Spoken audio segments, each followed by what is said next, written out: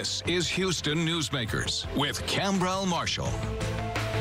It started as a possibly routine look at the Houston city budget. Within it was a contract to have the tire treading replaced on city's trucks and trailers. The low bid was for a little more than $4 million, but something wasn't right. Houston City Council members Abby Kamin and Carolyn Evans-Shabazz saw that the low bid was with the Texas Department of Criminal Justice. They were using prison labor and the prisoners weren't getting paid. They asked that the contracts be rebid with important changes in the language of that bid request, and now it's turned into something of a movement to get the rules changed in Texas. Joining me this morning to pick up the story is Abby Kamin, District C Council member, and Carolyn Evans-Shabazz, District D Council member. Good morning to both of you.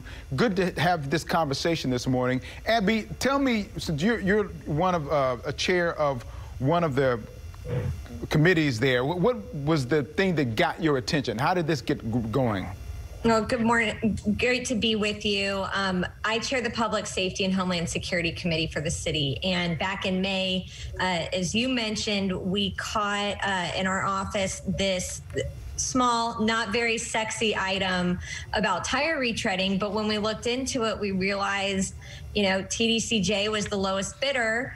But the reason they were the lowest bidder is they weren't paying for the labor and the work that was being done for the city. Councilmember Evans-Shabazz, how did you get involved with her? How did you guys get together on this in terms of the conversation? Well, actually, Abby reached out to me, and I looked at the item, and of course, I was appalled. And so from that point forward, we partnered on trying to get it done. We sent a letter out to our colleagues to let them know our position, and we moved forward. And so I'm just very thankful that it was caught and that we were able to make an impact. So now it was rebid, and Abby, the contract now goes out, but it goes out, you pay more. So for the one that won, and I would guess that you would say that paying more might be worth it considering the alternative. Absolutely. This is about basic principles of human dignity. Everybody should be paid for honest work, and we have to address here in Texas and move out of lingering shadows of institutionalized racism in our criminal justice system.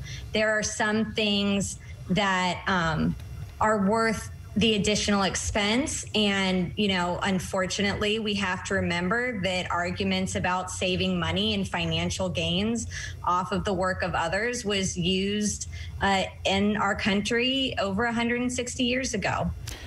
Councilmember Evans-Shabazz, I know that your grandfather, your family is ingrained in this community. Prairie View A&M is I think your grandfather was the first president there or something like that. So you have this ingrained history of African-American treatment in this community. And not to say that all the prisoners are African-American, but the practice itself really became really something personal to you, did it not? Well, certainly it's something that you would mention my grandfather, because although he was president of the university, at the time he couldn't even sit in the same room with the board because he was an African American. And so it certainly has been something deeply ingrained in me and then in my work with the NAACP. But certainly we know that pay is not all extrinsic, it's intrinsic. And we are of the belief that you need to pay people for the work that they do. And of course, in our conversation with TDCJ, I told them that I took it very personally, and that, I was looking at the Sugarland 95, in particular, the recent death of Reginald Moore, which indicated that these practices are still going on. And so it was a very, very heated conversation, I'll say, at least on our part. They tried to maintain some type of persona, but at the same time, we were very, very adamant about what we felt in regards to this payment. And I'm going to change something around just a little. They say all money ain't good money, but in this case, more money was good money, because it was well worth it, because we want people to, get the value of getting up, going to work, change some things that have been happening in the penal system. And certainly, you know, they say, well, they didn't have to, but we know how that goes, because certainly there are other measures that can be taken. And what made me it was really bothersome to me is that when you want to make a phone call to a family member to say happy birthday or to check on them, if you have no money in your books, or on your books rather, you can't make that call.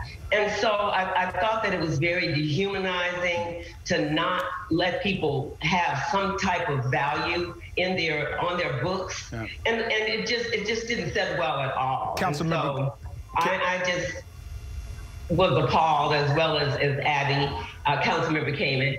And it just, you know, I'm just glad for the outcome. The mayor was receptive, obviously, because it didn't come back in the same manner. And so we were very, very glad that the movement started, because actually Ron Reynolds is going to, again, take the bill to the legislative session. So, in hopes that, you know, George Floyd and all the things that are going on will create a movement and not just a moment. So, Councilmember Kamin, what do you hope will happen as a result of what you started at the Houston City Council level going forward for the state of Texas and beyond?